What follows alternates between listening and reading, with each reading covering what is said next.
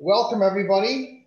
Our topic tonight for Optometric Education Consultants Sunday evening webinar series is metabolic diseases for the optometrist, a new twist on an old problem. My name is Dr. Joe Salka. It's my distinct pleasure to introduce our speakers tonight. Two speakers. One is Dr. Greg Caldwell, a 1995 graduate of Pennsylvania College of Optometry, where he also did a one-year residency in primary care and ocular disease at the Eye Institute. He's a diplomate of the American Board of Optometry and a fellow of the American Academy of Optometry, a fellow of the Optometric Glaucoma Society. He is a ocular disease consultant in private practice in Duncansville and Johnstown, Pennsylvania. He has lectured extensively throughout the country and internationally. In 2010, he served as president of the Pennsylvania Optometric Association and served on the AOA Board of Trustees for 2013 through 2016. He is currently president of the Blair Clearfield Association for the Blind. Joining him and rounding out our discussion tonight is Dr. Tracy Offerdahl, who is a PharmD. She got her degrees at Temple University. She also did a residency at Temple University Hospital, where much of her time was spent in internal medicine and infectious diseases. She's currently on faculty at Salus University Department of Optometry, where she's a course director and instructor for all systemic pharmacology courses for students in the optometry, audiology, and physician assistant program. And she's a practicing clinical pharmacist in Rosemont, PA. And very notably, she's also a fellow of the American Academy of Optometry. So with that, let's give a virtual welcome to Greg and Tracy, who are going to speak on metabolic disease for the optometrist, new twist on an old problem. So guys, take it away.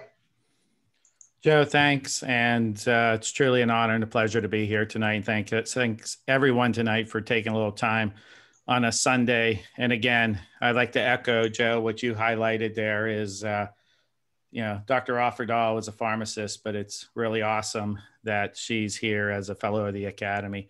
What do you call it, Tracy? Something something pharmacentric? What do you call that? I coined myself an optometrocentric pharmacist. There you go. Perfect. And it's been great working with Tracy over the last few years in lecturing together. It's really been a pleasure. So my disclosures here, the content of this activity was prepared independently by me and Tracy here, by us. This really has no outside influence. You can see I've lectured from Alcon down to OptiView, advisory boards from Allergan to Dompe. I do sit as the PA medical director, as the credentialing committee, and the special unit investigations for Involve. It's a managed Medicaid. It is a paid position, so I do like to disclose that. I do sit as the chairman of the advisory council for the diabetes registry, for the healthcare registries. I have no financial or direct proprietary interest in any of the companies or products that I mentioned tonight. And probably the most important statement is this one right here towards the end, is that the content and format of this course is presented without commercial bias and does not claim any superiority or of any commercial products or services. And I am a half owner with Dr. Salka with Optometric Education Consultants. We do webinars. We just launched our Enduring CE, and obviously we're doing webinars. So with that being said, Tracy? Nothing to disclose, no outside influence or commercial interests in any of the products that we'll mention. Get to that next slide. Let's see there. There we go. There we go. That's Tracy's disclosures. Yep. And we'll jump into the webinar. There's the learning objectives. Basically, I do 2 handouts when we do our webinars. I do 6 slides per page plus the full slides if you guys want to download them since they're PDFs. But the learning objectives are in that. So right off the bat, we're going to do the first polling question. And the first polling question is, as soon as I can move this so I can get to it. Have you seen or heard of a patient when he or she says that she's not diabetic, not hypertensive, but yet, they come in and you or the technician has seen that they're taking metformin or lisinopril? So have you seen these patients that come in and they claim, hey, I'm not diabetic, I'm not hypertensive, And you're going to see tonight, and I see that a lot of people are replying here. I'll share those results here shortly, that a lot of us has seen this. And there seems to be some confusion out there in the world of how this can happen. And we want to chat about that here tonight. So that's part of so I'm just going to end the poll. I'll share the results. And you can see here that, majority, 94% of the attendees here tonight have seen a patient like this. A few of them have not, and one is not sure. And that is a reason why we can be here tonight, right? So metabolic diseases falls into pre-diabetes. And you can see I have the ICD-10 code here, R73.03, metabolic syndrome, which is E88.81. Diabetes has a whole list of E10 codes. E10 is if they're type 1 or insulin dependent.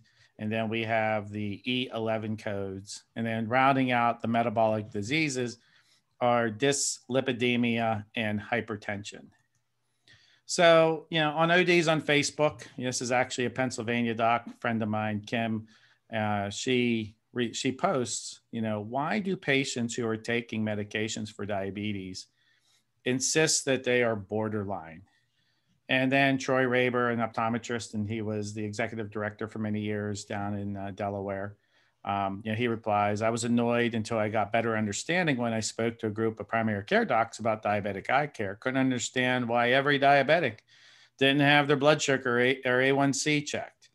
So there's a lot of confusion out there, how, patients can be on medications like metformin, like lisinopril, but yet, hey, I'm not diabetic, so quit calling me that, or, I'm not hypertensive. And it comes back to the metabolic syndromes that are out there, which we'll talk about. And you can see over here, even, Brenda replies down here, R73.03 is, maybe they're pre-diabetic. And that's the whole idea of electronic health records. Electronic health records are supposed to help us with that. We're supposed to be able to get what's called a CCDA from, the primary care doc, which then comes in, and then you're able to consume using the electronic health record and all that lingo that's out there, be able to consume it and import it, rather than we as optometrists saying, well, maybe you are diabetic, or maybe you are this, or maybe you are that. And then all of a sudden you start getting a bunch of ICD-10 codes, which are not matching. So here's something else. And Alan Glazer is a good friend of ours. He's the founder of ODs on Facebook, and he's asked Tracy, Joe, and I multiple times, hey, hop on there, please reply, please give some credibility. You guys, are kind of leaders or experts or whatever the kind words that he gave us, and asked us to give some validity. So, here's just some other cuts that says, so I hate the diagnosis of pre-diabetes because patients generally get really confused. But besides that, I still provide the same care as far as diabetic exam go, with letters to PCP. And that's all true. And it does create confusion. It creates confusion maybe to the patient. Maybe this is not as serious as it could be. And you can see here, a lot of these people are on metformin. And that's why Tracy's on here tonight. She's going to kind of teach us like the magic behind metformin, all the kind of the positives, and I really didn't know that until Tracy and I started hanging out. If the patient, here's another comment. If a patient is on metformin or another diabetic drug, then they're diabetic, exclamation point. If they are not on any medication, then they're not. It's that simple. Well, I don't think it's that simple. That's out there. Patients can be pre-diabetic or metabolic syndrome, and maybe we're trying to prevent this from happening. That's out there. And then we have Rick here that says about 7 or 8% of pre-diabetics have retinopathy. I treat them as the same as far as letters and billing. And that's true because we have some really cool technology out there. There's a saying out there. I didn't coin it. I'm not sure who coined it whenever, but I like repeating it. We always say that the crime must fit the punishment. So when it comes to looking at diabetes, and we use an OCT down at the bottom here, traditionally, this is what I call a B scan OCT, but we all know that diabetes, pre-diabetes, they're capillary diseases. So why are we looking at structure when we should be looking at the capillaries, as we can see in these first two pictures here, this superficial capillary plexus or the deep capillary plexus. And then we can move through and get to the outer retina and choriocapillaris. And again, I use this a lot for my macular degeneration patients because they can turn wet. So when we're, again, the crime fitting the punishment, we should be looking at maybe the vascular, the capillaries, right? Diabetes is a capillary disease. That's why it affects our eyes, our fingers, our toes, our kidneys, you know, the neuropathies, the nephropathies, the retinopathies that are out there. So polling question number 2 is, Joe, can you launch that for me? And I'll read this here. And it says, you know, this patient was diagnosed with diabetes in 2008 using metformin. His hemoglobin A1C is 7.6. You know, does he have diabetic retinopathy? And here is the picture right here that we're showing. And, you know, clinical exam, you know, showing that, you know, I don't, using a 78 or 90, dilated, using 20 diopter, examining, and, you know, here's a fundus photo. You know, does this patient have, you know, diabetic retinopathy? And what I'm going to chat about here is, you know, we went to school, at least I went to school probably 25, 30 years ago now. 1995 is when I graduated. And we learned what I like to call in lectures and in talking to colleagues, the macro findings of diabetic retinopathy. I think we all can sit there and spout them all off: cotton wool spots and dot and blot hemorrhages, you know, IRMA, microaneurysms, so on and so forth. And, you know, I really don't see any of that in this picture. So let's see how the poll's going here. I'm just going to end the poll. Joe, thank you for launching that. And I'm going to share the results. And you can see, you know, you have someone that says, you know, yes, maybe they see something on here that looks a little bit no. Based on the picture, I agree. And the majority says, you know, further, you know, testing is needed. And I totally agree with that, is that, you know, further testing is needed because, you know, back in the day when we were treating glaucoma, when I went to school and learned how to treat glaucoma, we didn't have GDX. We didn't have nerve fiber layer analysis. And we based it off, you know, the neuroretinal rim and the notching and, you know, using the nerve fiber layer, red-free photos, and non-GDX, and came along with nerve fiber layer. And now we have ganglion cell complex and nerve fiber layer to look at. And we can catch, you know, maybe glaucoma in an earlier stage by looking at ganglion cell complex. And using technology as like the foveoavascular zone, it's one of my favorite places to look, because if you think about the foveoavascular zone in this center right here, you can see that there's no blood vessels. It's avascular. So I kind of think of it as being at the ocean, right? I'm standing on the sand, the water is washing up, and as the wave comes, then there's no water. But it's really thin there at the ocean. And as I walk into the ocean, it keeps getting deeper and deeper. And if I keep going out, then it's hundreds and thousands of feet deep. So I kind of think of this area going from avascular to vascular where the capillaries is. This is one of the thinnest areas. So this is one of the most vulnerable areas where capillaries can be damaged from diabetic retinopathy. And this is that picture that I just showed you. And then this is the picture right beside it of someone with early changes to their vasculature, right? Right up here, you can see that this is a microaneurysm. You can see the capillary dropout that's falling out. And then over here is just kind of showing you just kind of a normal foveoavascular zone. And I like this picture here, looking at 2015. And again, when you're interpreting an OCT, it's diabetes occurs in this inner retina, because that's where the superficial and deep plexus are. Between the inner and outer retina, there's a loose separation, or just a loose adhesion there So that's why a lot of the times, if we jump down here to 2017, between this inner and outer retina, this is where we want to start looking for diabetic retinopathy, because there's just an area, potential space in there where exudate and hemorrhage can accumulate. But what I'm looking at here is this vessel density map. The blue lakes are normal, but you can see the blue lakes are definitely increasing as time goes by and the capillary damage is occurring. But if you look here in 2015, you're really not seeing any diabetic retinopathy. Maybe this is a hemorrhage or an exudate, because you can see it's hyperfluorescing and it's thick enough to create this hypo column, because it's blocking it, whatever blood or exudate. You'd have to look with your 78 to see what color it is. You can't really differentiate on an OCT if it's exudate or a hemorrhage, but that's what that is. And you have something here. So you're starting to get leaky capillaries, but look at how much damage there is before you start seeing it on the traditional B scan.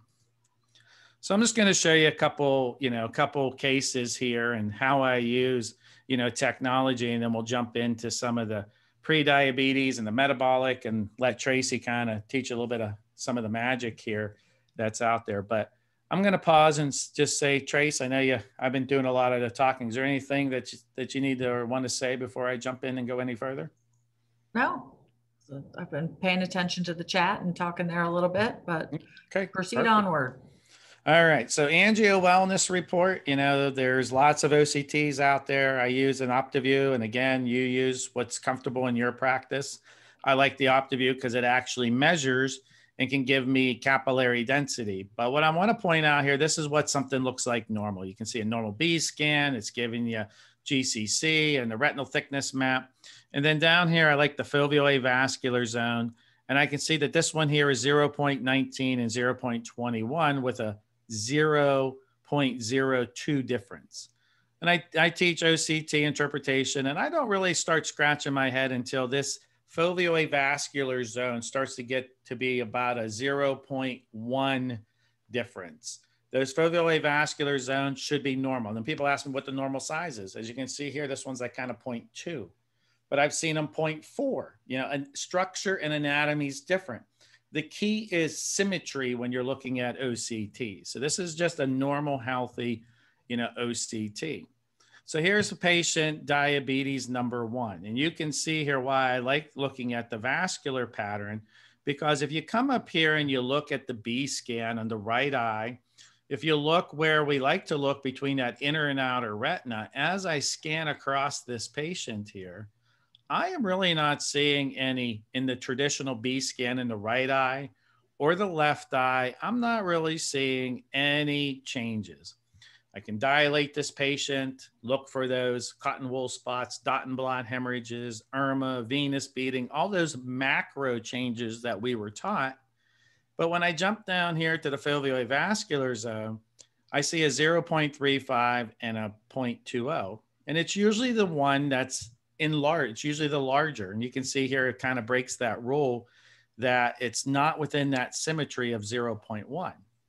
So when we look over here at the foveal avascular zone, and then I have it magnified over here, you can see that right around that area, again, remember it's avascular in the center. So one of the earliest susceptible areas is right where it starts to become capillaries. Oops, hold on, getting sloppy with my slides here. Hold on. As you can see right here, that's actually, there's some dropout.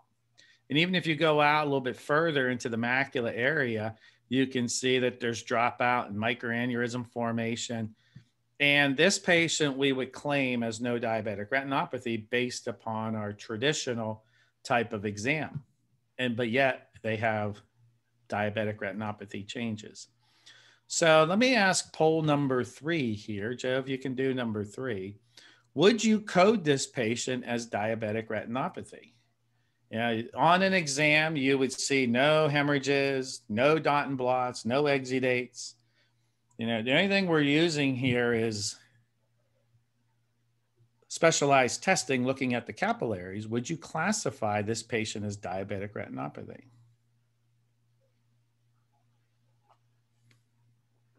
Tracy, you mentioned monitoring the chat. Anything in there of interest? There's just some talk about, starting at the beginning when you were talking about the ODs on Facebook and, how can somebody be on metformin and not have diabetes? So a couple of people said, it's used in women for polycystic ovarian syndrome, which is very true. And a lot of people think PCOS is kind of like a female metabolic syndrome early. So it was some good chatter. Good. All right. So how are we doing with the poll? Let's see. We got 61%. Do you code this as diabetic retinopathy? Going to give it another few seconds here for people to weigh in. I'm going to end the poll and share the results. And you can see it's kind of mixed. And majority says bill it as by a majority of, I guess, 4, say to go ahead, bill it as retinopathy. One of the other hats I wear is I'm the third party chair for Pennsylvania, and I've been working with medical payers and billers for many years, and actually set up a few fun diabetic patients with diabetes programs where we actually work with the insurance company and use patients that are within the POA, and they join what's called the Pennsylvania Diabetic Alliance, which just says that they're going to bill medically and communicate and do all this stuff. It doesn't cost any more. And then we work with the payers to get these patients back that haven't been that are in outside of what their quality period is. So I have this close relationship. So I asked them, I said, hey, I have these patients and, it doesn't really, that dot and blot hemorrhage, you're not really seeing it on the exam. And they said, absolutely, it's diabetic retinopathy. It's your technology is outside. You got capillary damage. You got dropout. It is diabetic retinopathy. So you can bill it accordingly as diabetic retinopathy. So I'm not sure if the results were shared and unshared. I wasn't watching, so I'll just share them real quick and then stop sharing them. So here's another patient, again, coming in that is a patient with diabetes and someone that I would, probably classify as being pretty clear. If you look right here in this right eye, if you learn to look between this inner and outer retina, this little speck is probably one of the earliest signs. And this little speck right here, over here, way over to the right or onto the left of the picture, but in the right eye, way over here, kind of temporally, you can see a couple little specks. That's probably some exudate, some leakage, but you can see there's no retinal edema. But when we jump down to the foveoavascular zone, you can see that's right at that mark where I'm talking about asymmetry. And the larger eye is usually the one that's expanding. But if you look at the right eye, you can see there's some dropout in that area of the foveoavascular zone. It's kind of losing its roundness, if that's a word. And if you come over to the left eye, you definitely can start to see some of this dropout and how it's expanding. And maybe you can see some of the capillary changes that are occurring. So this is a patient that we definitely would want to, make sure we know what their hemoglobin A1C is. Let them know that, if they're having capillary changes in their eye, you can kind of make that loose assumption that, there's probably changes going on in the brain and in the heart and in the kidneys and in the fingers and in the toes with this condition. And then if you jump down here, you just don't always can rely on the foveoavascular zone measurement. You got to interpret these. These look pretty good, but if you jump up into the B scan, you can see some edema that's going on.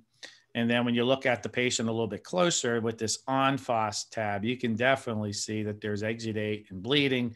You can see, again, here's that inner retina and outer retina. Right in here is you can see some of the bleeding. You can see some of the capillary changes that are occurring. This is definitely diabetic retinopathy that we're picking up on with this patient. Hey, Greg, if you had no OCT, this is the chat room, would you have still coded it diabetic retinopathy? Well, I'd have to have some type of clinical finding to be able to classify it. So if I was practicing without this technology, and there's other technologies out there, Dr. Nate Lighthizer does this electrodiagnostic, this flash flicker electrodiagnostic that is able to pick up without some type of clinical finding. I would just say it's no diabetic retinopathy. What I don't like about that is it's giving the patient maybe a false sense of, all right, I'm sitting at maybe a higher hemoglobin A1C, and it's allowing them to go maybe another year before getting those macro changes where we can pick it up. So unless I have a clinical finding, long drawn out answer, I wouldn't bill it as, I would just say, hey, E11.9, no diabetic retinopathy. So here is a 58-year-old man with diabetes, new patient to the practice, you know, blood sugar he's unsure of. Last hemoglobin A1C, I'm not really sure. I'm 58, I'm taking metformin, glyburide, Invokana. Trace, what's Invokana? What type of medication? I know it's diabetes, but what's that in all your kind of classification? What type of medication is that? And you're muted, Trace. I learned to read lips, so I know what you said, but you might want to let the audience know. It's one of the newer SGLT2 inhibitors. So when we get to that, remember that it's one of these new medications that Tracy's going to talk about here. So vision's 20/20, anterior segment's normal. You know, here's his posterior segment. And this kind of goes, Joe, back to the question that you just asked me. You know, if I did a dilated exam, took these photos, looked closely, there's no way that I would classify this as diabetic retinopathy. And you know, I'd probably say E11.9, you know, diabetes without any retinopathy. The B scan looks really, really good. You know, you can tell he's a little bit older, starting to get a little bit of, you know, vitreous adhesion right here, vitreous adhesion. It's not vitreomacular traction. Everything looks good. But when we jump down here, you know, 0.15, 24, okay, it's not that 0.1, but we're getting darn close. So when we start taking a closer look at this gentleman and we start looking at his foveoavascular zone, his right eye looks pretty good and maybe a little bit of thinning in this area, but you're starting to see some of the vascular changes that are occurring. And this is where we really, you know, early diagnosis for this patient. So we definitely want to time to get to know this patient. 58, you know, I said, look, we need to find out at least what your hemoglobin A1C is. We need to talk to your PCP because we know for sure that you're going to end up with some more, you know, with some definitely some macro changes. And why wouldn't we want to intervene, you know, at this point? 61-year-old man with diabetes, blood sugar is 134. And hemoglobin A1C 8.0. He's using Novolog and Amaryl, and 20/20 vision. And again, looks pretty good on these photos. Maybe some tortuosity, but that could just be from being a hyperope. But when we start looking at the vascular, and this is really cool. You know, this is called a montage, where it's able to kind of take the optic nerve and the macula and kind of sew them together to see what's going on with this patient. I think you can see more in this left eye of the microaneurysm, the capillary dropout that's occurring with this patient. Again, the crime must fit the punishment. You know, diabetes is a capillary disease. We want to look at the capillaries. So then when we get a little bit better look and you can see some more vitreomacular adhesion, you can tell the patient is 64, that vitreous is pulling away. And as we start, that was the right eye. This is the left eye, getting a little closer look. We can see on the enfos, you're starting to pick up some of the exudate or hemorrhaging that's occurring. You can see the vascular changes that's going on with this patient. And we definitely want to try and get them a little bit better controlled. Now, when you come over to the left eye, look at this foveoavascular zone. Look how it's expanding, dropping out. And, you know, the macula, the foveola is pretty important to vision, right? So this is why we want to try to, next thing we're going to have is edema, and we already have damage, oxidative stress, all those things that we can helping along with the sugar. You know, there's now some nutritional things that we can discuss at some point. But look at these two eyes side by side. You know, this eye is definitely worse, microaneurysm formation. Then, you know, it just hasn't got to the point where it's the body, the retina is able to keep up with the leaky capillaries. Eventually there'll be too many, the retina will swell, then you'll start getting dot hemorrhages, blood hemorrhages, and all the macro changes that occur that we were taught with diabetes. So the OCT and OCTA certainly are beneficial and essential when evaluating a patient.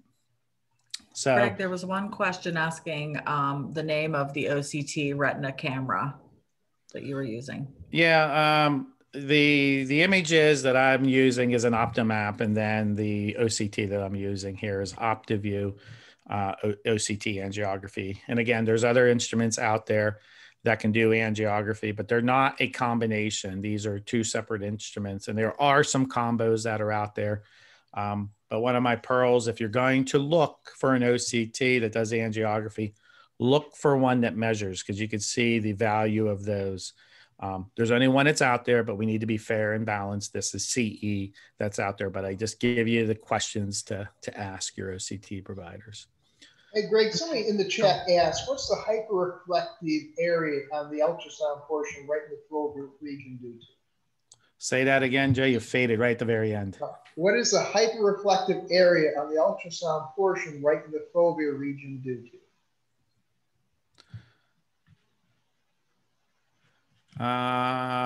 Let's go back. So it's I see the question. It says, what is the hyperreflective area on the ultrasound portion right in the foveal region due to the hyper? So I'm not sure what the person is asking. Can you help me, Joe, with is it go back one slide? It looks like right in the middle there is a hyperreflective right here? Yeah. Down here? Yes. Yeah, I think it's just where all the light kind of gets confocally. There's really nothing there. We see that kind of a bit. It's just kind of a mirror effect with that. There's really nothing there. It's just the way the light gets, the coherent light just hits that area and just hyper reflects. So that's a great question. Yeah, we do see this quite a bit. If this is what we're asking, there's nothing pathological with that. It's just the light comes in and then it kind of gets bounced into the center there and it just kind of hyper reflects out of there. So, and then you get some internal reflection also. So between the internal reflection and the kind of that mirror effect, that's why you get that hyper reflection. Good question. And then a lot of people will ask if this is macular edema, and it's not. Remember that the fovea or the foveola is made up of cones, and the cones are tall and skinny and the rods are short and fat. So when you see this we used to see this every so often on time domain on a really, really good scan. If you remember Stratus by Zeiss, that was kind of the first time domain. Then all these companies came out with spectral domain. Time domain that did about 50,000 scans. About 15,000 scans per second. And then the new spectral domain came out and did 30,000 scans. In order to get angiography, you're up to about 70,000 scans per second. And then what happens with that is you're able to subtract out what's moving versus not moving, and then you can get the vascular pattern. So when you're scanning at 70,000 scans per second, you can get some really cool stuff that you can see. And that's what that is, because there's so many scans going on. Good question. All right, and so here's ODs on Facebook. You know, what diagnostic code you use for a patient who's pre-diabetic, right? So now we're getting in. So there's a lot of confusion out there, right? So my point is in using ODs on Facebook, and Alan Glazer's, you know, he's got, 45 or 50,000 people. I like hopping on there because it just helps me and Joe and I and Tracy to pick, all right, let's go and chat about this. And so you can see, the patient isn't pre-diabetic or he or she is on metformin. Right, Tracy? Here's a lot of confusion out there. How can they be, on metformin and, pre-diabetic? So, that's why we're going to chat here tonight about what's going on. So with that all being said, I've kind of teed this all up, and hopefully, let Tracy take a little time here and talk about diabetes and some of the criteria that's out there, and pre-diabetes and the metabolic syndrome. So Tracy, the floor is all yours. Thanks, Greg. So, yeah, you have set this up well for the discussion, in determining the fact that we know that there are patients who take some of these medications, including metformin, that do not have full-blown diabetes.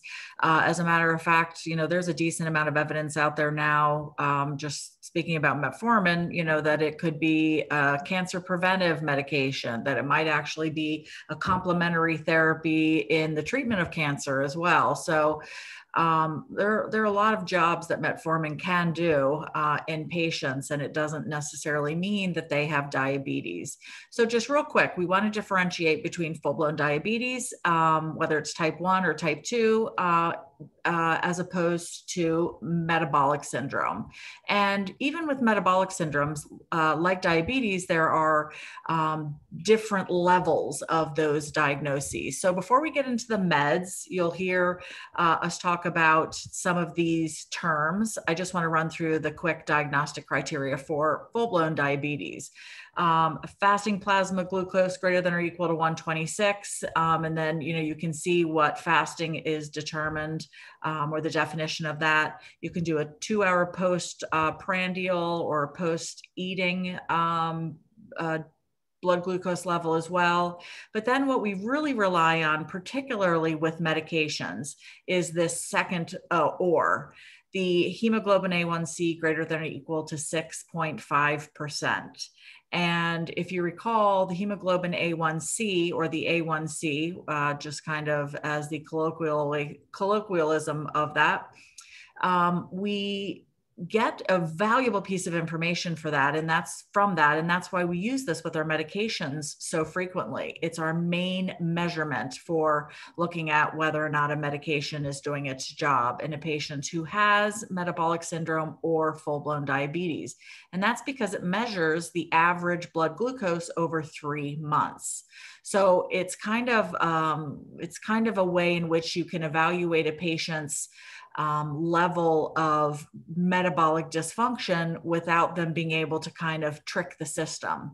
So in other words, if somebody knows they're going to go get, their blood glucose drawn on Friday, they can be very careful about what they eat on Wednesday, Thursday, and it will absolutely make that blood glucose look better. Not so easy with the hemoglobin A1C.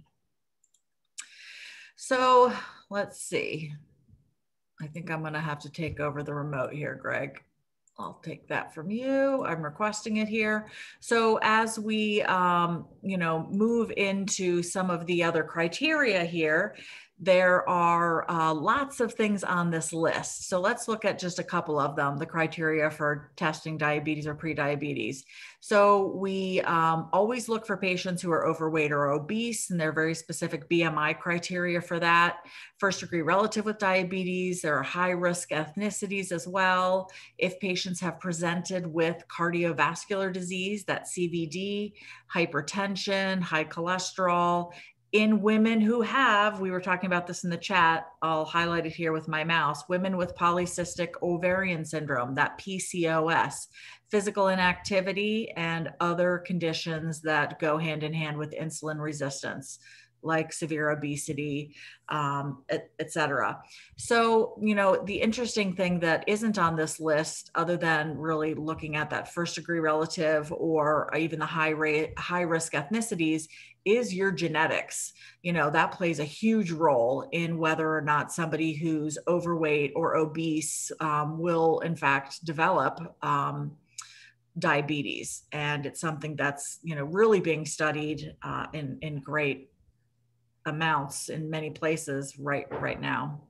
So let's look at a few other things. I think this is kind of Greg and his diagnosis codes here, but it's just, once again, looking at pre-diabetes. Here we have that fasting plasma glucose at 100 milligrams per deciliter, and the 2-hour postprandial at a range of 140 to 199. So our numbers are going to be a little bit different. They're also going to be a little bit different as it pertains to the hemoglobin A1C. So we are going to look at this. And this is a good question in the chat here I see pop up before we go right into the meds. So it says, are the Dexcom G6 and the Freestyle Libre technology giving better data on average blood sugar than the hemoglobin A1C?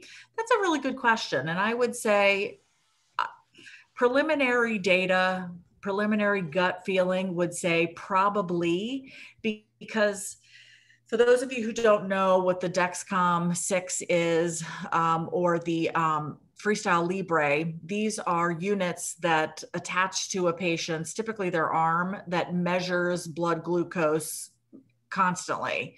And I would say in general, what we're going to find, I bet over time, is that we do get better numbers or better, more accurate readings from those long-term devices, because again, there's no way to kind of trick the system. And what I mean by that is, I already said how you can trick just going to a finger stick or going to get your blood glucose drawn at your PCP. But with hemoglobin A1C, you can also kind of trick the system a little bit, in that if it's measuring 3 months of time, that hemoglobin A1C is doing the average blood glucose over 3 months. If a patient knows they're going to go get their hemoglobin A1C drawn at the end of June, they can really have strict control of their activity and what they eat for those last couple of weeks, and it will have a greater impact on the hemoglobin A1C number than the previous 2.5 months. So yeah, I would say that those devices are going to give a better read overall. It's just that we don't have a lot of patients using them yet. And I can comment on that, because on my end is about 6 patients in my practice that have them. And I can tell you that, they weren't really trying to trick the system. They were just having trouble kind of figuring out why, where their issues were. Right. So this kind of everyday kind of live data really, they love them. They're just like, they feel better. Their sugars are better, better controlled. So this definitely, in my opinion, is going to be, the wave of the future. And who knows, maybe it'll tie into Apple Watches and all this kind of measuring devices that are out there. Can you go back 2 slides since you have control? And I won't request it back, because you kind of mentioned about the codes. And I think it's important for we as optometrists to know these codes. And what you want to do is not just kind of code everyone as an E11, 0.9 or an E whatever, because eventually when all this data starts showing up, you're going to have conflicting, and then the PCPs and the endocrinologist and everyone that's involved is going to have, kind of have to sort it out. Now, you could have a patient that has diabetic retinopathy, and maybe their E11.9, whatever, that shows, minimal diabetic retinopathy or mild diabetic retinopathy is the most appropriate code. But if your patient comes in and they say, hey, I'm pre-diabetes, don't, in a sense, do E11.9. There is a code that's out there that's R73.03. And that is a code that you can bill. And the doc wants to know, the primary care doc or the endocrinologist wants you to do an eye exam and give you the recordings back. And, is there any retinopathy, or what's the eye findings? So that is the pre-diabetes code, R73.03. Got it. Yeah, and as we move back to the other slide, going back to those long-term measuring tools that people are using, I think, from a pharmacist perspective, the hardest thing right now is getting insurance to pay for them.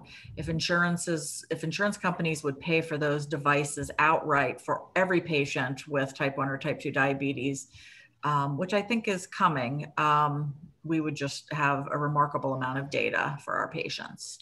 Let me go back 1 slide and touch on this, Tracy, because the title of this talk is Metabolic Disease, but there is a condition out there. Some believe it, some don't, and there's where some of the confusion is, and that means some PCPs believe it, some don't, where the metabolic syndrome is this cluster of conditions that increase the risk of heart disease, stroke, diabetes, dementia, and cancer. And either Tracy or someone along the line kind of taught me, why is cancer always on here? And, cancer loves sugar. So there's a condition out here that's not metabolic diseases. We kind of talked about all those, but there's a condition, again, like PCPs. Most of them believe in it. Some don't. It doesn't really exist, but that's why we need to talk about it. It's called metabolic syndrome.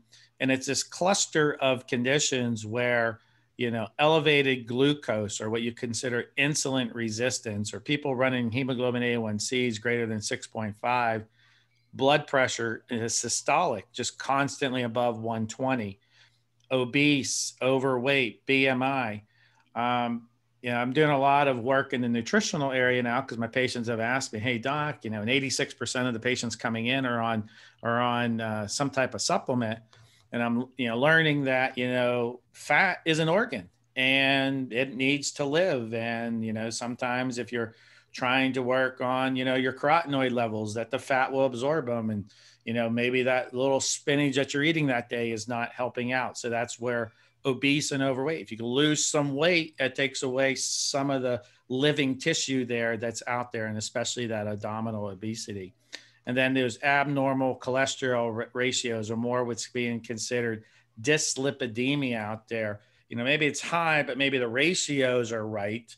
Maybe it's the ratios that are bad. And then you have these pro-inflammatory and pro-thrombotic states that are out there. And to meet the criteria for metabolic syndrome, 3 out of these 5, if you have them, then you're increasing your risk for heart disease and stroke. So someone that's kind of insulin resistant, or maybe not diabetic, maybe that's how they end up on metformin, or that's how they end up on lisinopril. Maybe not true high blood pressure, but they got this little cluster of being overweight and the sugar that's borderline and blood pressure that's borderline. And they have 3 of the 5, and they say, what, we know that this leads to heart disease and stroke. And there's actually, if you just go to ICD-10 data, you can see right here, it says metabolic syndrome. It's E88.81. And these patients do come in with this diagnosis. And you can see here that there's a whole bunch of clinical data that's out there, and it says it's a cluster of metabolic risk factors for cardiovascular disease, type 2 diabetes, the major components of this metabolic syndrome X, right, Trace? Isn't that what you taught me? It was called metabolic syndrome X at one point? Yes. Yeah. So, and here it is in this coding definition. And you can see down here, metabolic syndrome is a group of clusters put your patient at risk for heart disease and diabetes. So that's why, your docs might say, or your patients might say, well, my doc didn't say that I was diabetic, but I'm on metformin, and my doc didn't say I has hypertension. They're just trying to prevent me from becoming diabetes or heart disease. And look at this right here, where it says, not all doctors agree on the definition or the cause of metabolic syndrome. So then that even adds the confusion. This PC believes in it and this one doesn't, and so on and so forth. So with that being said, I'm going to launch the poll. Maybe. Here we go. Have you ever billed E88.1 for metabolic syndrome? So the key is I'm just trying to bring attention to these codes. I try to get the primary care docs codes, and I try to get them to match up as close as possible. I'm doing some direct messaging. I'm getting these CCDAs. I'm looking at them. We're trying to consume them into the record. So I want the codes to match, and it actually gives me a little bit better idea what's going on. And then when I send my reports back, everything kind of lines up. So we talked about the R code for prediabetes, and then there's the metabolic syndrome that's out there, for your patients. And you can see here, I'll end the poll, that, there's just a handful of our docs that have billed this condition or this ICD-10 code, and the majority of us that haven't. So if the primary care doc says it's a metabolic syndrome and they want you to do an eye exam, I usually bill the E88.81, and that's the the reason why we do these talks. All right, let's see what's next after this. So metabolic diseases and the syndrome, what's optometry's role? What's the future? I do a lot of political stuff. I was the president of POA, as Joe mentioned, in 2010. I work with Salas closely. I was on the AOA board for 3 years, and there's all this, debate out there or some discussion that's out there, optometry, maybe they should be in the role of diabetes and high blood pressure and all this other stuff. And, we're getting all this pushback. There's no way I'm prescribing metformin. And I don't really think that that's where, the leaders and the thinkers are going, is that optometry is going to be prescribing metformin. But we have these patients that come in, and we can take their weight, we can look at them, we see them the first time. Optometry could be the first time that we're seeing these patients that are out there. Oops, what happened there? All right, let's share a screen. So let's get back to that. So optometry's role would be not really treating and, hey, we're going to put you on a Dexcom 6, 6th generation, so on and so forth. But what they're saying is we could get the patient, run the blood work, and then these at-risk patients, get them to a PCP that's out there. So that's really, when you hear that talk out there about maybe optometry's role in the future will be ordering the blood work for these high-risk people. The first time that they're really entering, we see a lot. I see patients all the time. I don't have a PCP. This is my first eye doc, this and that. I'm having trouble seeing up close. And, we take a blood pressure in the office and it's high, and, we get them, we try to get them to a PCP, but maybe that's our role, is to maybe do a little bit more digging. And if they have more factors, then we can encourage them to go and get a checkup. So that's really, when you hear what's optometry's role in the future, what they're talking about. So again, with that being said, you're probably going to hear a lot more from Tracy now than me, because she's going to talk a lot about these agents that are out there, hopefully to give you a little bit more comfort when you see them in the practice. But Tracy, this is one of my favorite things, because you taught me about this. So I threw this polling question in here. Are you familiar, the people that are on this call, are you familiar with the incretin system? Never heard of it? No. Greg, while that's rolling in, we've got a couple questions in the chat, or comments. One is, I was advised never to code diabetic retinopathy before a patient has been diagnosed as diabetic. Well, yeah, I guess, that's, I'm not sure really how to answer that. If a patient is not diabetic and they come in and, you test their sugar in the office, if you have a finger stick and it's 300 and they have some, vascular changes, maybe you can wait to get them to the PCP before you could, call them as diabetic. But, most of these patients that I'm talking about tonight have come in with a diagnosis of a metabolic disease or diabetes or pre-diabetes. If they're pre-diabetes and they got vascular changes, you can certainly change their diagnosis to diabetic retinopathy, because that's what the PCP, that's why they're using us as optometrists.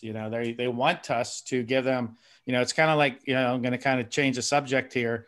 A patient comes in and they have shingles, and it's affecting the V1, the ophthalmic division.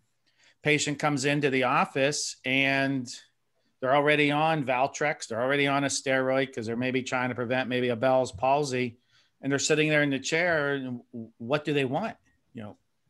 What do they want me to do as an optometrist? Well, they know that diabetes can affect anywhere from the tear film to the cornea, to the anterior chamber with iritis, to the lens, to the retina with retinitis and optic neuritis.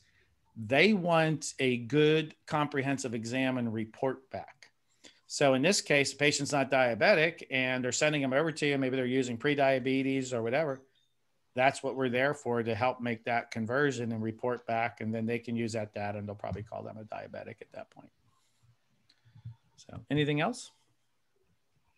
So check this out, Trace. Yeah. 5 people familiar with the incretin. So the others that were no and never heard of it, that's where I was. Tracy started one day talking about the incretin system. I said, spell that, give it to me. What? Huh? So any other things in the comments? So anything else in the comments there? No, it was just kind of, a little more chatter, talking about, not being diagnosed with diabetes yet and the diabetic retinopathy. So the incretin system is important because there's where, Tracy as a pharmacist, and where I like to get involved when talking about medication, is the mechanism of actions, where these and how these medications work. So you kind of have to understand the incretin system, and you see that there's mimetics and inhibitors and so on and so forth. So Trace, you taught me. So why don't you kind of take this slide and explain it? Sure. You want to make it a slideshow presentation mode? What's happening? I see it on my end. No, well, it's the notes are on the side. I mean, we can certainly work with it otherwise. I'm not sure what's happening. Let me see. Even 15 months later, all the kinks can't get worked out with COVID technology. On my end, it looks good. That's why I'm just a little confused. And we'll have to roll with it because I don't see we'll roll with it. In the meantime, I can talk about the incretin system. Oh, there we go. Perfect. So the incretin system, well, first of all, incretin is a good thing. So it's one of the newer areas that researchers and chemists decided to use as a target for patients with metabolic syndrome to some extent, but definitely diabetes. And what we know is that really these medications that work on the incretin system, either as what we call a mimetic, a drug that mimics incretin, or as one that is an inhibitor of the breakdown of incretin, we know that they are very powerful drugs that control blood sugar. As a matter of fact, they really are, you'll see here the names in a moment, but they really are kind of the closest thing that we have recently to metformin, which has been around for 25 plus or minus some odd years. And the reason why these drugs are so fantastic is because they work in multiple different areas of the body, because incretin is something that very tightly controls blood sugar and metabolism to some extent as well. So what you have here, you can see this incretin mimetic. We'll look at those first. It works in the pancreas, but it also is working in the stomach, in the brain, etc. So you're going to see that the drugs that have an impact on the incretin system will control blood glucose. They will tell the body, or have, essentially tell the brain that you're full faster than you would normally feel full. And it also actually tells the body to release insulin in response to eating, which is something that is to some extent not working as well in patients with type 2 diabetes in particular. So we'll look at some of these meds here and talk a little bit about why they are so fantastic. All right, I'm getting my remote control here. There we go. All right, so next, just real quick comment to make. It's an observation for you to kind of, keep in mind as you have patients coming in and sitting across from you. It's going to help you sort of sort through why they are on the medications that they are on. So I'm going to give you a couple of ways to kind of qualify a situation. So type 1 diabetes, you already know that for the most part, it's just the pancreatic beta cells are no longer working. Either they're severely affected or absolutely lacking the ability to squirt out insulin in response to high blood glucose. So we know that there's definitely a genetic component to that as well. There probably is an autoimmune component that we've learned. But one thing that you're going to see in most patients with type 1 diabetes, this is a gross generalization, but there's truth in it. Most patients with type 1 diabetes tend to be on the thin side for the most part, not always, but for the most part.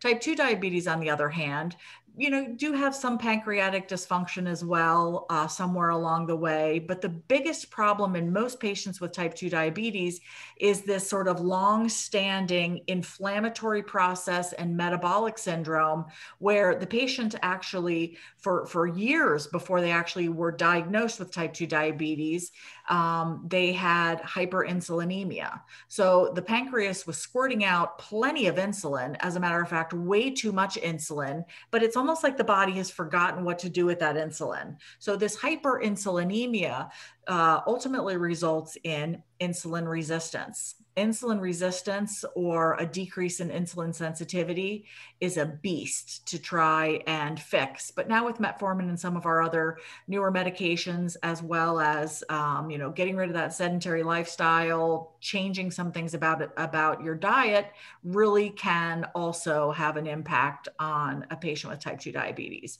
So we actually have medications now that can kind of reteach, put it in air quotes, reteach the body how to use the insulin that's there. Wonderful medications. Metformin is one of them.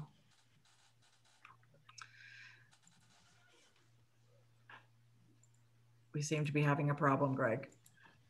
Good. All right, can you forward? It's not letting me, there we go. So we already said hemoglobin A1C. I'm going to make a quick comment on this because every hemoglobin A1C is not created equal.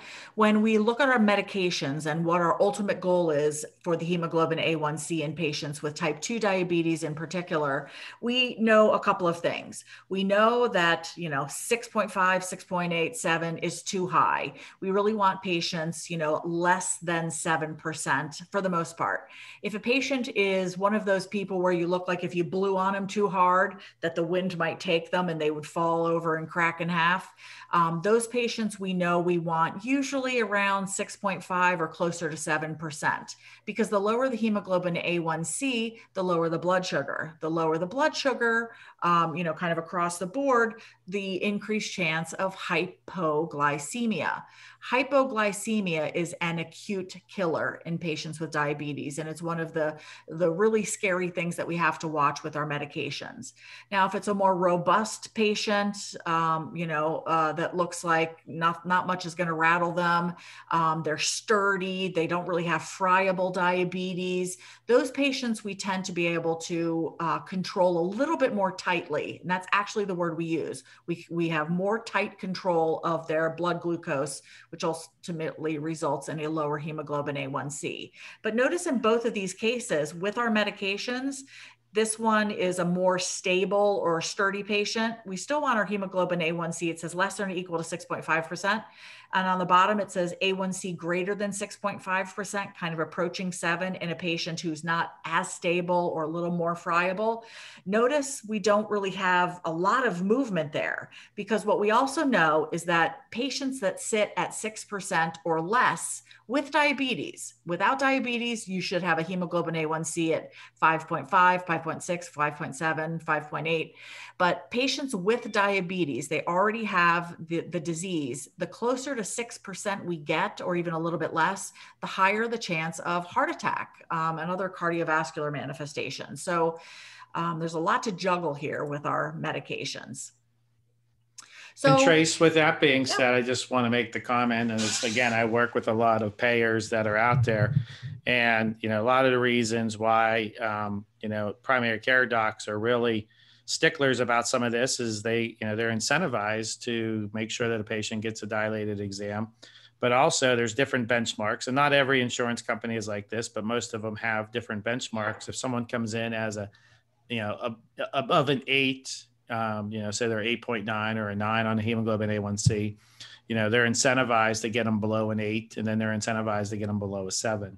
So just so you know, there's a lot of, because we do know, as Tracy said, you get those numbers down, it decreases the risk of heart attack, and better quality of life. So there's a lot of incentivizing that's out there. But go ahead. And insurances, with that, insurances are now paying for kind of preventive medicine, which, even less than 10 years ago, they weren't willing to pay for that. And this is one of the good things that's happening. So a couple quick updates, not that this particular statement is an update, but you'll see kind of how the medications fit into these updates on treatment. With type 1 patients, it's pretty much always been exogenous insulin injections. So exogenous just means you're taking a chemical from the outside in, i.e. medications.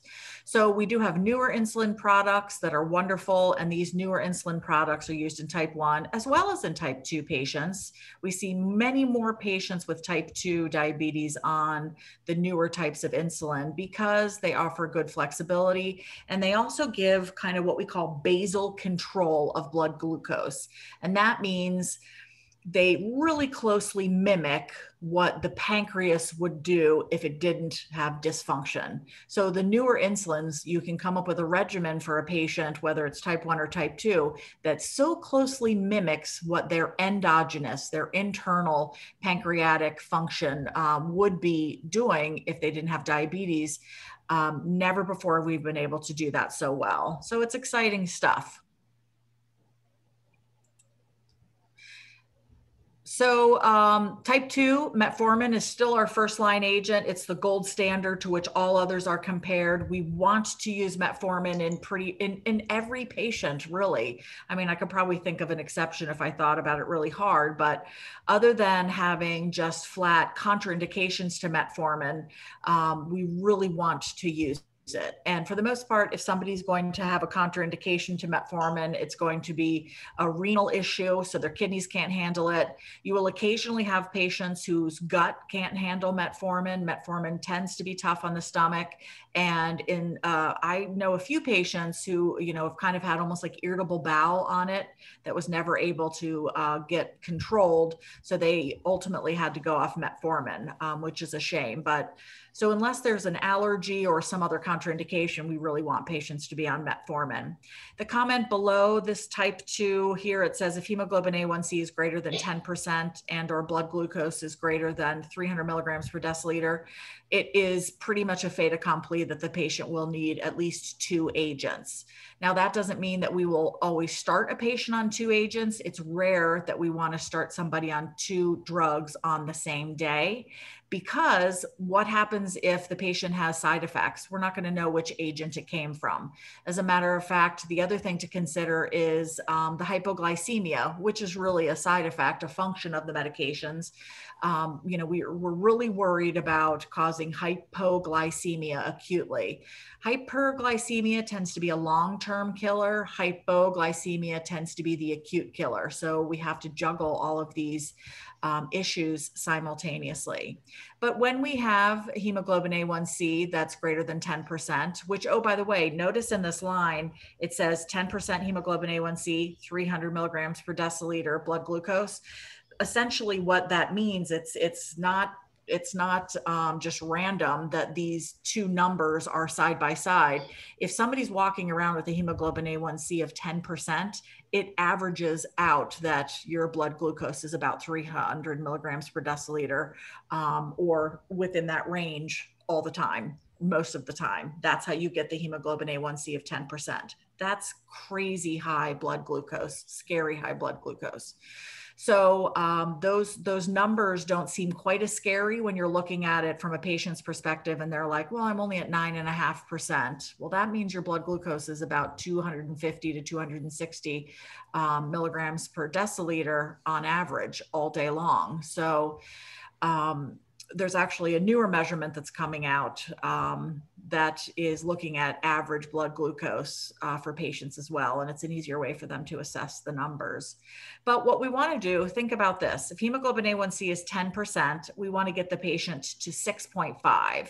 Metformin can't do that as a single agent.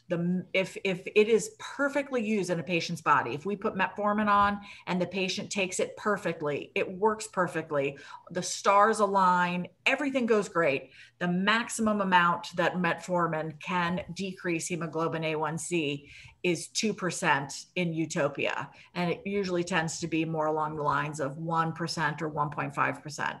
So we're definitely going to need at least 1 more agent, sometimes 2. Patients end up on, 2, 3, 4 agents for their diabetes. I would be loath if I didn't at least mention gestational diabetes. We used to always use insulin injections and somebody had gestational diabetes, but now metformin is also generally the standard of care for gestational diabetes. So it wears many hats. The beauty of these medications is they work along with the basic mechanisms of dysfunction in a patient with type 2 diabetes. And again, this is the majority of the patients. The primary dysfunction in these patients is that hyperinsulinemia, which results in insulin resistance. So when you think about it, every time patient's blood sugar goes above normal, the body in type 2 diabetes, whatever's left of the pancreas, it's going to continue to kind of squirt out more insulin.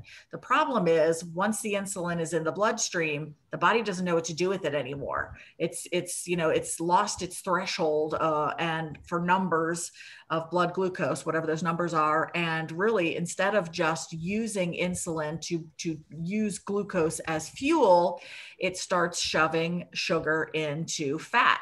adipose tissue, and it just becomes a vicious cycle. Metformin and our incretin agents are some of the medications that can actually kind of reteach the body how to use insulin. That is why they are so important in our anti-diabetes arsenal. So look at the middle here. I just have here insulin and insulin secreting meds cause hypoglycemia and weight gain. One of the biggest things that we fight with our medications over time is that traditionally the only drugs we had for decades were insulin and our sulfonylureas, like glipizide, glimepiride, glyburide, et cetera. Those are very likely to cause hypoglycemia because they tell the pancreas to release more insulin. That's all they do.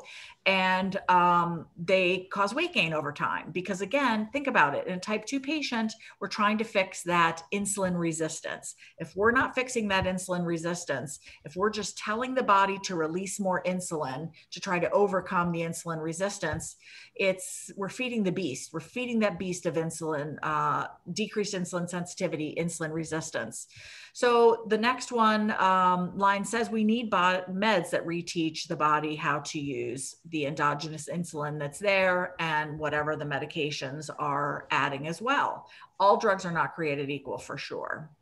So the last thing I'll say here before we jump into the meds real quick individually is that we look at the side effect comparison, and I love this way of thinking. It's how my brain works, but it works really effectively with the prediabetes, metabolic syndrome, type 1, type 2, et cetera. Drugs that have a high incidence of hypoglycemia. So if your patients come in and they say they're feeling dizzy or they're sweating or anything like that, and they have diabetes, it might be from their medication causing hypoglycemia. And the biggest offenders are those drugs that are what we call insulin secretagogues. I guess in the non-pharmacy world, we like to make things complicated in pharmacology, but we could just say drugs that make the body squirt out more insulin. They're called insulin secretagogues. So actual insulin, because you're just adding more to the body, are sulfonylureas. You'll see what those are here in a second as a reminder, and our meglitinides. So, then we have at the bottom drugs that cause weight loss or are weight neutral. How amazing is that? By having an impact on that insulin's resistance, by decreasing that insulin resistance and making the body more sensitive to insulin, we can actually help patients lose weight with the medications. So all other drugs cause weight gain over time except metformin. And then you have, after metformin, our 2 incretin agents, our GLP-1 agonists, our DPP-4 inhibitors, and our SGLT2 inhibitors. It's like alphabet soup, but we'll look at what those drugs are quickly.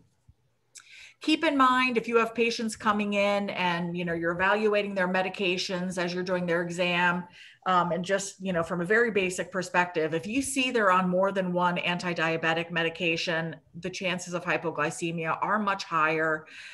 So it's just another monitoring parameter, making sure your patients are feeling good, particularly as it starts to get real hot out, and sometimes that changes diets. Hey, So Tracy, metformin, I got a question yeah. for you. Whenever I was back at PCO back in the day, 1991 to 95, did a residency 95 to 96. I mean, on a daily basis, there was a code blue called, and someone that was a patient with diabetes, obviously took too much insulin, they didn't eat, and then they're crashing, and we're trying to get a candy in or some type of orange juice to help. Because you're saying here, hypoglycemia can kill the patient. There really hasn't been, knock on wood, in the offices, code blues really anymore. What's changed in the medication? Is it just that we know that this can happen, or has there been a change in the mechanism of actions of these that we don't really see a lot of the low hypoglycemic patient? Yeah, I think it's a great question. It's really a combination of both. I mean, in type 2 diabetes in particular, I would say really more geared towards our mechanisms have changed. And even those medications that can cause hypoglycemia, we use them differently, like along with metformin or something else. In type 1 patients, I think we've just gotten better at monitoring them. and watching for the signs and symptoms associated with hypoglycemia and making sure, it's educating the patients. But since we're talking about metabolic syndrome and prediabetes and all that, it's really mechanism based. And this metformin is exactly what I've been saying as the initial drug of choice or a cornerstone of therapy for type 2 diabetes. It has other mechanisms that are significant to treating a patient, but the real key is that helping to treat the insulin resistance. We also, have slight changes in renal gluconeogenesis as well as hepatic gluconeogenesis. But the key thing to really kind of hone in on here is that metformin does not tell the pancreas to release more insulin. So it's not stressing the pancreas. It's not adding more insulin to the bloodstream that's going to kind of continue to feed the beast of insulin resistance. It's a really remarkable drug. Then I put the sulfonylureas right after metformin because for years we had metformin and sulfonylureas neck and neck for first line therapy. And it was kind of like, well, if you have a patient who comes in with type 2 diabetes and they're a little overweight or they're morbidly obese, they'll probably do better on metformin, but we've had the sulfonylureas forever. So if you really like those and you're comfortable with them, just use the sulfonylurea. And thank goodness these have now been removed as first line therapy. So you recognize some of these: glyburide, glipizide, glimepiride. These are prime example of an insulin secretagogue. These go in and tell a sick pancreas to work harder. These go in and tell a sick pancreas to release more insulin. And while that helps the patient acutely, these do lower blood glucose pretty quickly. Not as fast as insulin, but pretty close, or insulin injections, I should say. These are not helping the patient long-term. As a matter of fact, I should make the comment that metformin is the only drug that is proven to decrease morbidity and mortality in a patient with type 2 diabetes. I mean, think about that. Why the heck do you want to shove a pill down your gullet for the rest of your life if it's not going to make you live better and longer? Metformin has the data to show, decreased morbidity and mortality. That's remarkable. The sulfonylureas you will still see in some patients, but it's usually because this is a patient that may need 3-4 meds to control their diabetes. Sulfonylureas also cause hypoglycemia. I just want to echo, Trace. I can't tell you how many times, say 20 years ago, patients were coming in on glyburide and metformin, and now that has changed. You hardly ever see that other one, but that makes total sense now. It really was probably the best thing they had at the time, but newer and better things came out because like, why would you want to squeeze more insulin out if there's an issue? So yeah, helps clarify that. Thank you. And, it's, I could tell you, I've been a pharmacist for, 26, 27 years. When I was a dispensing pharmacist, I would do probably, 50 prescriptions a day of just the sulfonylureas, at least on a 300 prescription day, I would do 50 that were just those. And now I probably wouldn't do more than one in a day if I did one. And so much metformin, you can't even count. There was an interesting question that popped up that said, there's some small studies that look at long-term metformin potentially contributing to Alzheimer's disease. It's a great question, but I will maybe make an argumentative point that says that there's probably as much, if not more, information suggesting that maybe metformin decreases Alzheimer's disease and cancer and other inflammatory conditions. So I don't think that we have the whole story on that yet. It's a great question, and every medication is a potential poison. So there are so many dynamics that contribute to Alzheimer's disease that, as a matter of fact, keep your eyes peeled and your ears open, because there are some scientists and great minds in research that actually call Alzheimer's disease type 3 diabetes. So that really hasn't kind of taken hold yet in the medical community, but showing you that there is a metabolic component to Alzheimer's disease for sure. So it's a great point. I don't know. Probably the other thing to look at it that way, Trace, is that, the patients that are pre-diabetes, it's probably more of an eating issue. You know, you listen to a lot of the nutritional people out there. We have bad food sources. You know, an orange nowadays takes 21 oranges from the one from 1953. The foods are grown fast and quickly. They don't have the nutrient density. So, you know, if you look at, you know, Alzheimer's disease kind of being tied to carotenoids, which are then fatty substances, and diabetes is poor nutrition, you know, it's all kind of coming down and narrowing into these kind of these poor nutritional areas. And then you put someone on metformin. So I agree. You know, there might be a study out there that shows that there's metformin maybe contribute, but it's probably not the metformin. It's probably the overall poor nutrition of this patient. And that's why you can get someone pre-diabetes. If you change their nutrition, you can probably get most of those people to revert back. But I heard someone say it's easier to change someone's religion than to change their eating habits. So that's an interesting point. And, you know, it makes me think too, with the question with the metformin and the Alzheimer's, you know, we have good data suggesting that the statins, you know, in people who are genetically predisposed to have a problem with statins can sometimes cause an Alzheimer's type presentation in patients because they're robbing the body of fat, and our brain is 60% fat. So that we do have.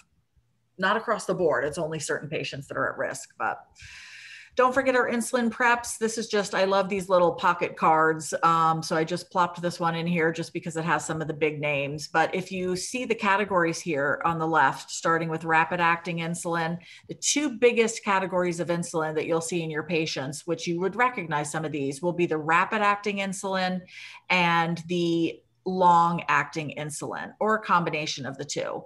You know, I'm old enough to have lived through, everybody was on NPH, which was intermediate, and regular insulin. We still use regular insulin sometimes, mostly inpatient or sometimes in an insulin pump. But the reason why we love the rapid acting insulins, as well as the long acting, Levemir, Lantus, Toujeo, and then you see the rapid acting Novolog, Humalog, et cetera, is because the long-acting insulin gives you that nice basal control. Most of the time patients take it at night, and it gives you basically insulin levels that look like what your body would have if it didn't have diabetes. And then the rapid acting or rapid onset insulins are typically given right around mealtime, because just like a patient without diabetes, you get a spike in your insulin when you eat to control blood sugar. So it's a wonderful combination of products in our patients. And we do see these used in both type 1 and type 2 diabetes. We will not choose insulin over metformin in a patient with diabetes if we can at all help it. It just doesn't do the same thing. We need that metabolic fixer in the case of metformin. Or one of our incretin drugs. Here's this glucagon-like peptide 1 agonist. We shorten everything, GLP-1 agonist. But glucagon-like peptide 1 is incretin. So you recognize some of these names: Byetta, Victoza, Tanzium, Trulicity, Ozempic, Adalimumab. These, I think, are mostly good. They make me a little bit nervous, looking at kind of the long game in some scenarios, but time will tell. The most commonly used agent in this group is Victoza. And that's kind of because it was the second agent that came out, but also because liraglutide chemically looks closest to our internal incretin system. They're chemically very similar. Notice under liraglutide brand name Victoza, we also have a liraglutide brand name Saxenda, still liraglutide, different brand name, and it's only indicated for weight loss. So once again, a GLP-1 type drug, these incretin drugs, they're metabolic fixers similar to metformin. And I already said a little bit about this. Oh, I opened my big mouth too soon. Somebody asked why do they make me a little bit nervous? Well, people think that because you're a pharmacist that you must love drugs. And the truth of the matter is most pharmacists become pharmacists either because you get paid well or because you love chemistry. I did it because I just loved biochemistry and medicinal chemistry. And I wanted to do something in medicine. So with that being said, most pharmacists are, have a pretty healthy respect of what happens when drugs go in the body. And the truth of the matter is every single drug that we take, every cream we use on our body, every, processed food we put across our tongues that we swallow, has the ability to become a poison to the body, with preservatives and chemicals and everything like that. That being said, we know kind of what happens acutely, but we should be more worried about what happens long-term. We have good longitudinal data now with our GLP-1 agonists, with Byetta and Victoza, et cetera. It makes me a little bit nervous only because there's so much that's intermingled here between, the genetic predisposition to certain things in people. Then you're adding a drug to the mix. Pancreatitis is something that I think about, that these drugs, the GLP-1 agonists and the DPP-4 inhibitors, can stress the pancreas out a little bit. So once again, I would say what I just said about insulin, and that is we have used metformin for a long time. So if we can get the most mileage out of metformin as possible, that's what we want to do. If we have to add something to further lower the hemoglobin A1C, we can do it with one of these drugs as well. It's just that we haven't had them as long. And I always want to see that long-term data. So, they look good. They work for patients. Absolutely. All right, so let's keep moving here. We've got our DPP-4 inhibitors. So these are incretin drugs as well, that are inhibiting the breakdown of incretin. So they sort of do the same thing, but they don't do it quite as efficiently. And these are oral. So if a patient says, no way in hell am I going to inject Victoza or Byetta, I'm not going to inject myself, no way, nope. Then, sometimes we'll go to a DPP-4 inhibitor, but they're not quite as good as the GLP-1 agonists, but they do increase incretin as well. So metformin is effective, but also safe long-term. Yeah, I would say that that's a great assessment. That, metformin is a safe drug in most cases as well. And then lastly, our SGLT2 inhibitors. These have been in the news here on and off before the pandemic, because then it was kind of not that significant. But again, now that things are winding down, we have the flozins, the canagliflozin Invokana. There was that drug we saw earlier, dapagliflozin Farxiga, and pagliflozin Jardiance. These tell the body to pee out more sugar. That's it. It's a pretty crusty mechanism in the sense that it's not all that spectacular, but I kind of like these workhorse drugs that are just kind of shifting chemicals. And that's all this is doing, is it's telling the body to pee out more sugar. Interesting, in patients that have a really, really high risk of heart attack and stroke with their diabetes, these decrease cardiovascular risk. So you see more people being put on these, especially Invokana and to some extent Jardiance, along with their metformin, et cetera, just because it lowers cardiac risk. So more time will tell on that. And then, kind of to round out the discussion here, Greg said at the beginning with the different components of what contributes to metabolic disease, and, the different components that increase risk of heart attack and stroke and things like that. We have to mention hypertension. These things go hand in hand. You look at like the American triumvirate of doom. It's hypertension, it's diabetes, and it's high cholesterol. Hypertension and diabetes, you can control well with diet and exercise. You can fix those typically, not always, but typically you can fix those two diseases and maybe even get off medications, diabetes and hypertension, at least for type 2. Type 1, you have to be on medication forever, as you know. Cholesterol is a little bit harder to control. A lot of it is from our genetic makeup. So that one's not quite as controllable with diet and exercise, but it budges a little. So these all go together. We have great new guidelines that are constantly updated for hypertension, where we saw some pretty big changes. We want to make sure our blood blood pressure levels are, within normal range. The newer guidelines, the JNC8, which is just a think tank that puts together treatment guidelines for hypertension, bases it on age and other comorbidities.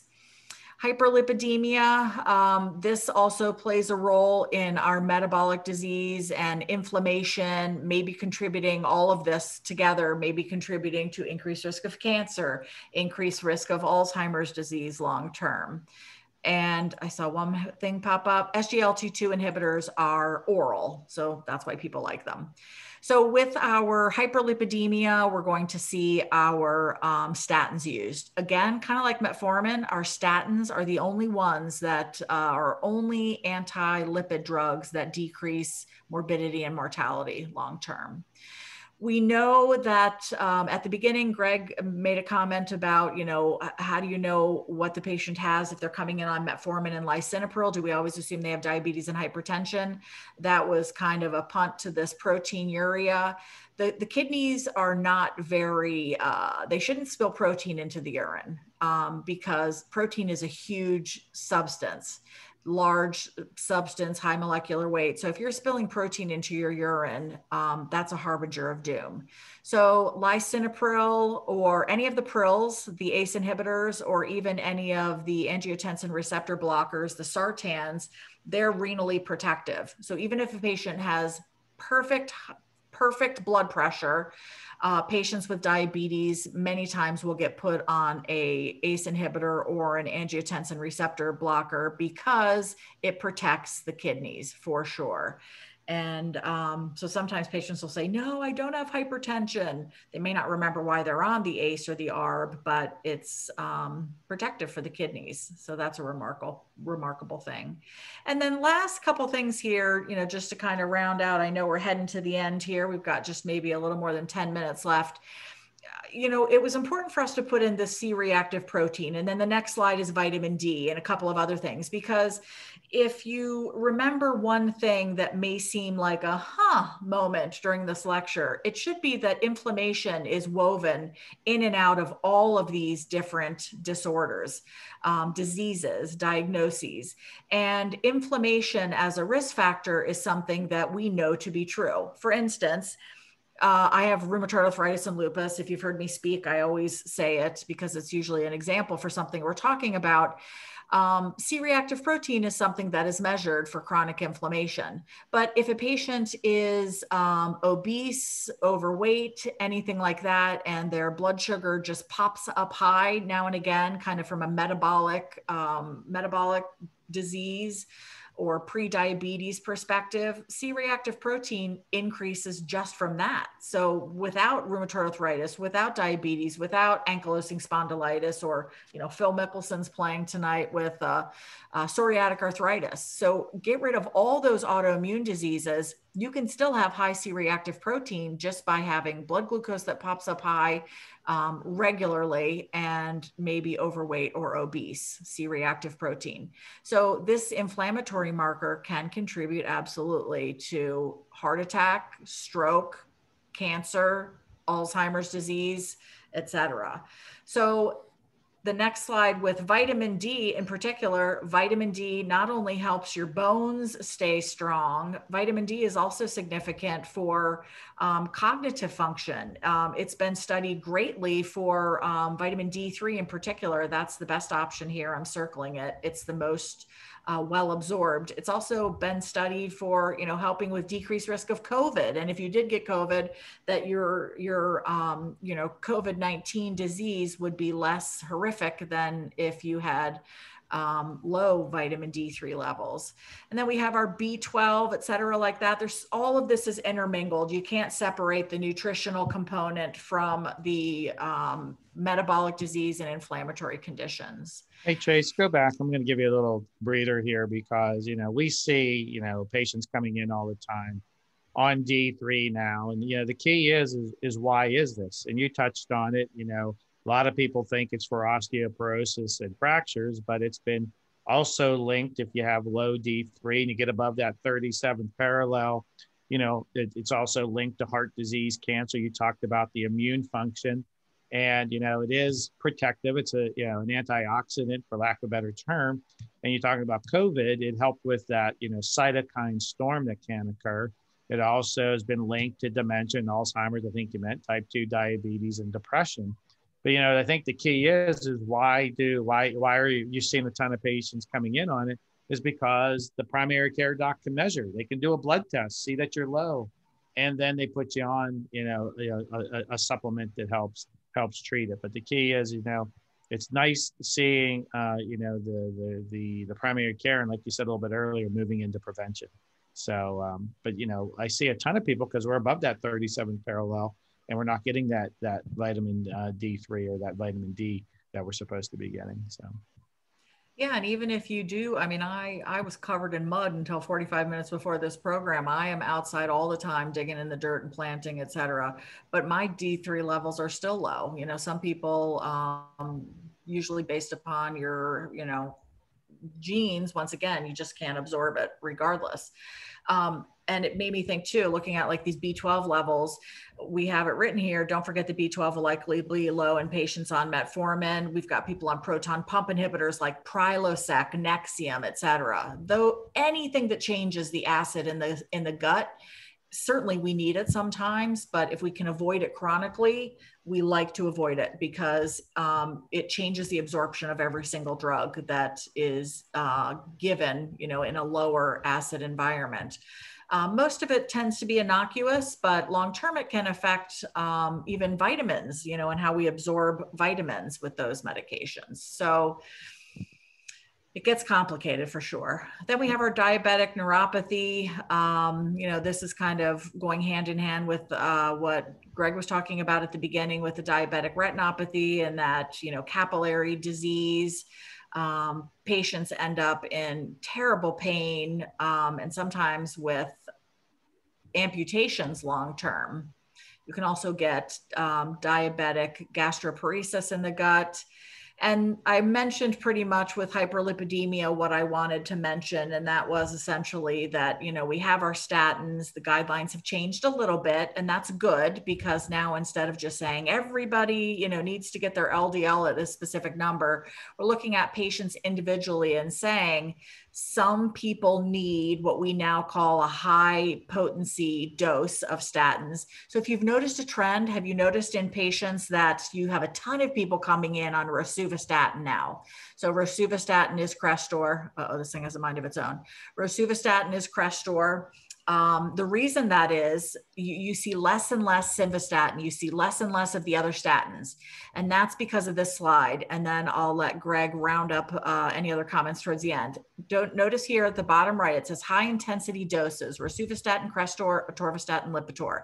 They are the only two statins that we have in all of our statin land that can actually treat really, really high LDL. They are the most potent agents.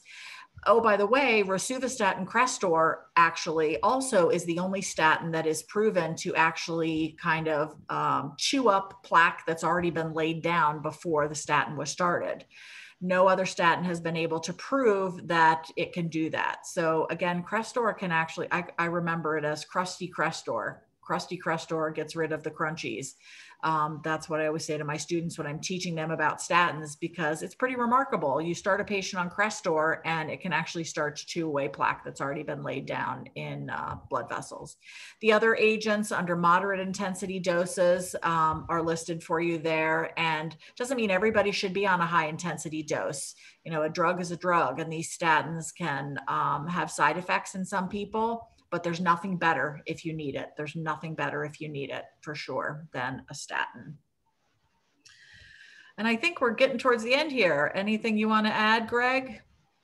No, I think you did a great job there. Is there anything after, this here was just something I just thought it was kind of cute. Patient is taking a new medication for memory loss, but they can't remember what it's called.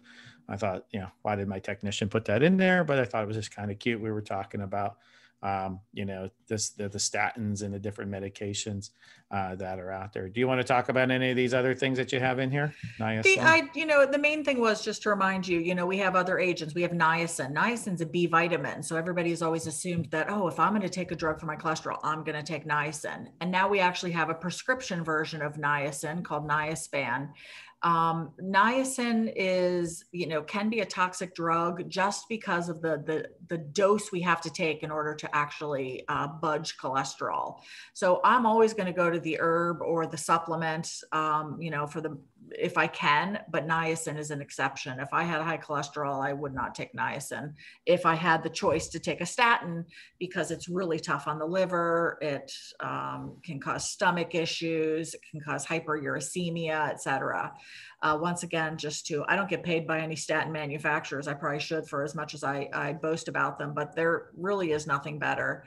We do have, you know, some people that end up with those high triglyceride levels, which, oh, by the way, goes hand in hand with some metabolic dysfunction as well. You see Tricor and Trilipix. I like the brand names because they're specific for triglycerides. These drugs do nothing to increase good cholesterol. They do nothing to decrease bad cholesterol. They're triglycerides only. We will only use them if we don't get the triglycerides down enough with the statins. And then lastly, our fish oil. I'm a huge fish oil fan. We have some prescription products. Not all of them are created equal. This is a whole different lecture in and of itself. But if you had to just pick one, you know, tonight, I'm going to take fish oil because it's got so many benefits. Really, the most common one that is used, that's the best absorbed, is this triglyceride form.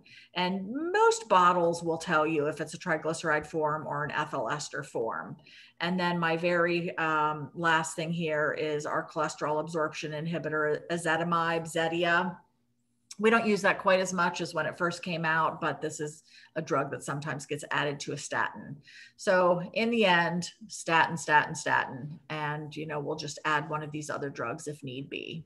So yeah, to comment, Tracy, you know, there was a couple comments that came in about, Alzheimer's and dementia, and it's all super connected out there. It's not as simple as we can put things into pillars. It's kind of more of a whole kind of team effort. And one of the things I was listening to the other day is that, HDL and LDL, once we do a lot of lutein, zeaxanthin, maybe mesozeaxanthin as the carotenoids that we work with macular degeneration. But those have also been, being found to be skin protection and also brain protection too. And the other day I was listening, they're fat soluble, so they have to get into the gut and then have to get through the gut wall because the stomach is a water environment. So there's a lot of things that happen, but then once they get into the bloodstream, they get carried around with the HDLs and LDLs. And then that's the connection out there to help everyone out, is that all of a sudden now, if you're getting rid of the HDLs and the LDLs through statins, now you lost your transport mechanism. So that's why it's all kind of connected together that's out there. So just to kind of, move more food for thought. And, Tracy and I are putting together a kind of a functional talk. Maybe we'll throw that on the list here towards the end of the year. So, but, just some more food for thought that's out there. So let me see here. Do you want to hit any of these? No, I'll get the questions instead. There's not a lot. We're running short on time, and there's a couple good questions in here. One of them, is there a role in all of this in protecting against cardiovascular disease using coenzyme CoQ10? I love CoQ10. I love turmeric, or curcumin is the one I like.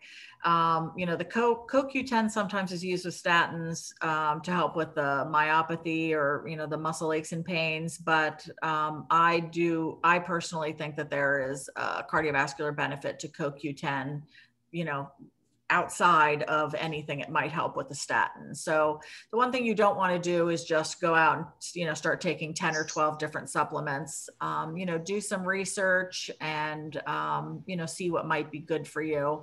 But I do CoQ10, I do curcumin, I do a resolvent fish oil, and, there's good data to support those for sure. Well, some of the nutritional people I've been talking to is, we kind of try and target this monotherapy. All I take is vitamin C. Well, then it throws off like all the other vitamins A, B, C, D, E, K, and all that. you know, kind of go to that monotherapy, so on and so forth. And that's the whole idea, is where this is all kind of going down to kind of a good supplement that covers everything in a very deep, you know, rather than kind of a monotherapy. All I take is D, and all I take is B, and all I take is this. It's probably be more, I kind of use the analogy as, you know, I have a football team here, and the quarterback is important. So I got 11 quarterbacks, and I really didn't win the Super Bowl, right? Well, you kind of need, you know, a lineman, you need a tackle, you need all these players to kind of work together.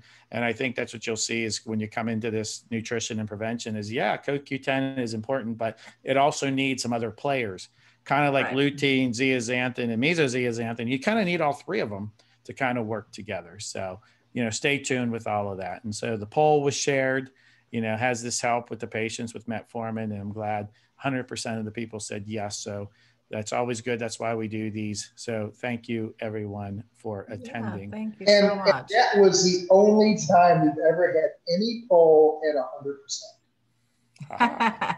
Yeah, it's true. So I'm going to put this last slide up, and then we'll do some housekeeping. So I want to thank everyone for attending, you know, Metabolic Disease for an Optometrist. You know, Tracy, it's always great kind of sharing the podium with you. This interprofessional type of CE, you know, love lecturing with Joe, but it's also nice to, you know, Joe and I love doing lecturing with, you know, with the different professions that are out there, because we do all kind of work together at this for better patient care. So thank you. My pleasure. Thanks for having me. Joe, anything? I thought that was a very high level presentation with a lot of great information. And I think that we're lucky to have Tracy, quote unquote, on our side.